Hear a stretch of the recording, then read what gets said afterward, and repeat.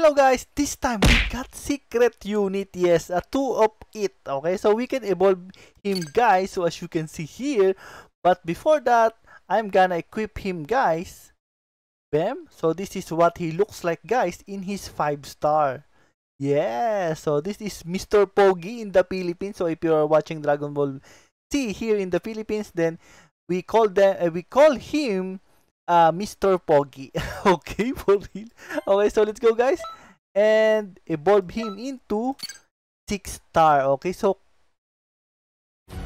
boom! Okay, so wait a minute guys. Bam. And then let's equip Kokule, right? Okay, this one.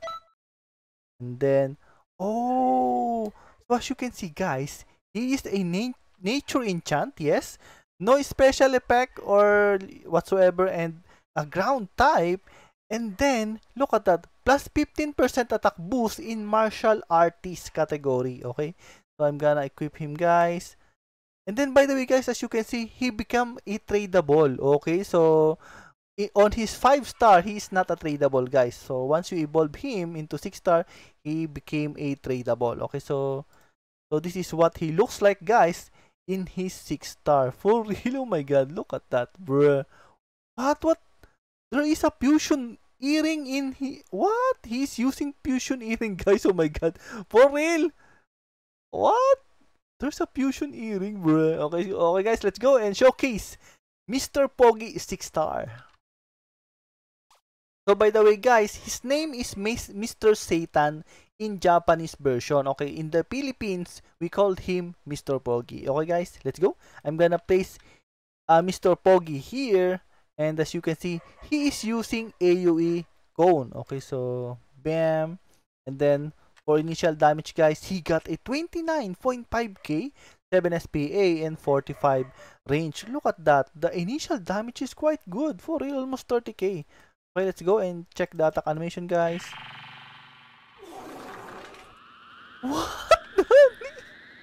He's using a Kamehameha, but it's a prank. Look at that. Nani, it's a prank? For real? Oh my god. This is really good.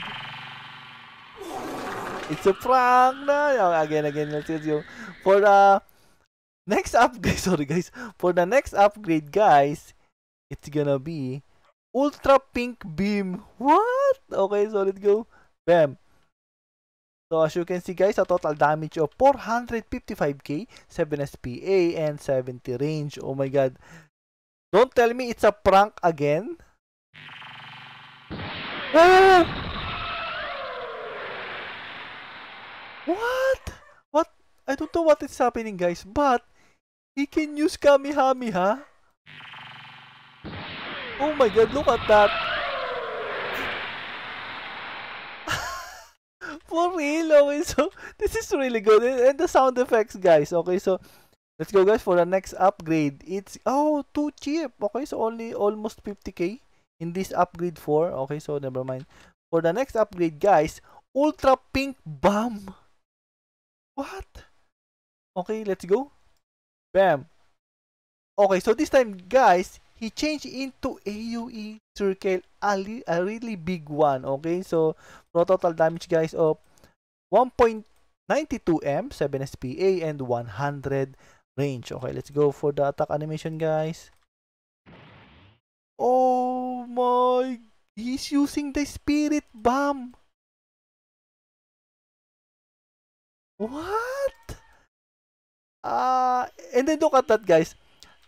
Look at his clothes. He changed his clothes guys once he's oh my god, look at that. Nani? I know it's not. So I thought it's he changed his clothes. For real? Oh my god, he's using his Spirit Bomb. And then next upgrade guys, he became a hybrid. Okay. Bam. Okay, so this time guys, this is his final upgrade, and then he became a hybrid. Okay, so final upgrade. So for a total damage guys of 2.93 M, 7 SPA, and 100 range. Okay, so yep. Same animation, right? Yes, same animation. Oh my god, look at that. He's using Spirit Bomb of Goku, eh? Oh my god, I thought that is only a prank.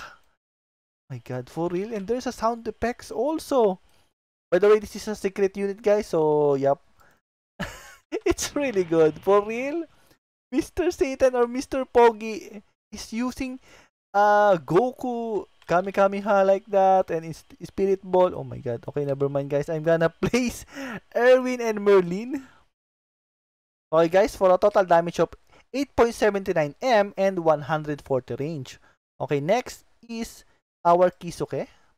Okay, guys, for a total damage of 10.2 M and 120 range with the help of Kisuke buff. So, yep, so this is your Kokule, okay, your secret unit from Banner. Okay, guys, later.